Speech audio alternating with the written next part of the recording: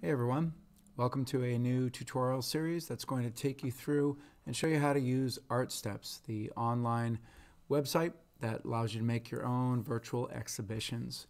So when you first log in, you can scroll down and you can see some other exhibits. There's a lot more. And then you can start to see some of the features and start to really create a fantastic experience. All right, so the very first step that you're going to do is you're going to come on up here to the top right and you're going to click on sign up. I do recommend that you don't use your school email address, and that way if you forget your password, then they can go ahead and contact you and provide you a link. All right, so once you've logged in, and you can see I'm logged in up here, you can just click on create up here on the top. Let it load. And then what you're going to see is over here on the left-hand side, you're going to see a couple different ways of creating your space. The first one is to create your own, where you place the walls and the doors. And that's what this grid is for here.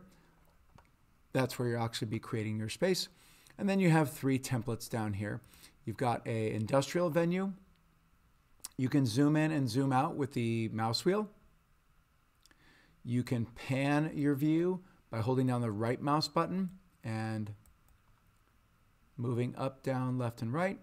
And if you hold down the left mouse button, you can orbit the view and you can kind of check out the space. We then have a modern view, which is really cool. There's a lot to see here. Really nice inside. One thing you're going to want to consider when you're thinking about your space, whether you're going to make it or use a template, is you want to think about how many pieces you want to show. Okay. And last but not least, there is a contemporary venue. Okay.